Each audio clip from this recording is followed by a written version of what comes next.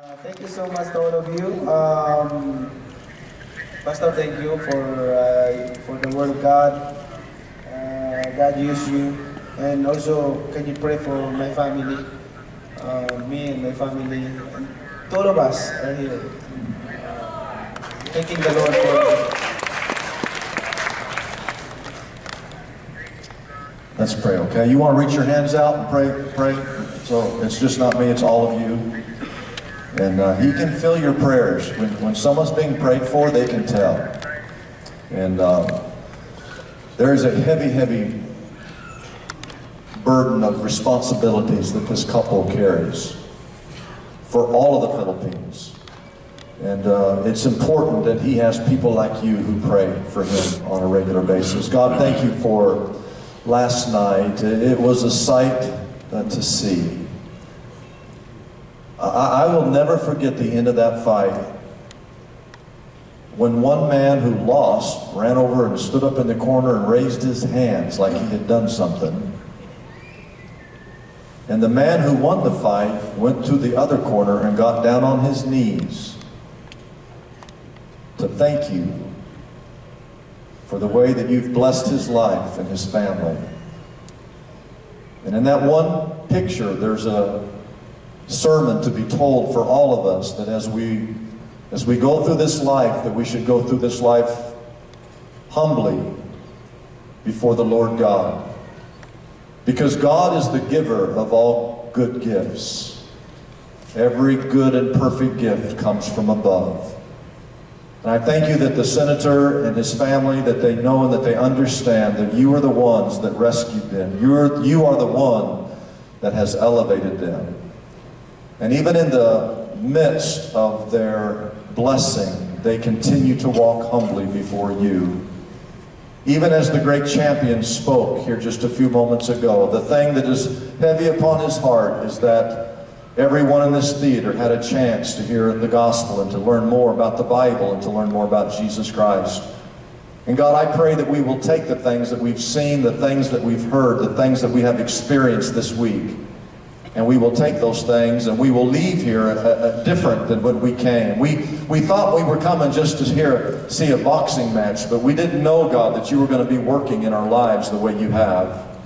I thank you, God, for the way you have provided in the midst of a cold where you can be tired and worn out, but somehow, God, this man had the strength and the energy from you, oh God, to overcome his opponent last night and to walk away victorious. I want to thank you for his strength, not his physical strength, but his spiritual strength, oh God. And I pray, Father, that you would help him and bless him as he leads those that are in the Team Pacquiao camp.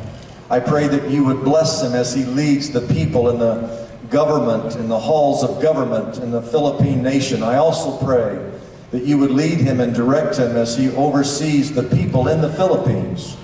And Lord, the thing that's important is that that country is full of people that still do not know you.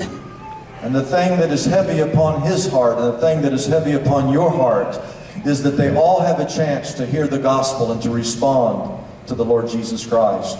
And so I pray for favor, God. I ask God as he moves forward and he decides the next step in his career, his boxing career, the next step in his political career, God, the next step in his family, I pray that you would be with him. Help Manny to have a fear and a respect of you, oh God. I ask God that the decisions that he makes, that those decisions would be made not by the pulls of men, but by the pull of an almighty God. The God who created the heavens and the earth, the creator of all things. And that as your creation, God, that we have been placed here to honor you in word and deed. And so I pray that this mighty champion, this great senator from the Philippines, that all the days of his life, God, that he would simply walk with you in step according to your spirit and according to the word of God. And I pray for sweet Jinky and her family.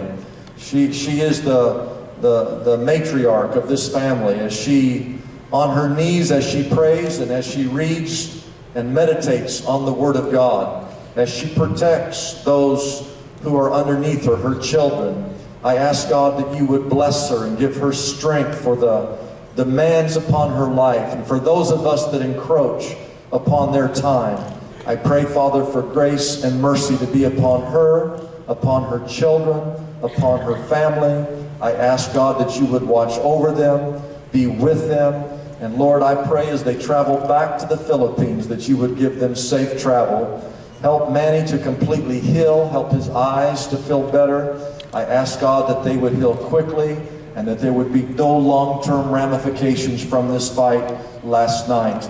Lord, we thank you, we love you. Thank you for Jesus who died on that cross. May we honor him and honor you all the days of our life, we pray, in Jesus' name. And all God's people said, amen and amen. Let's give them a hand again if we can.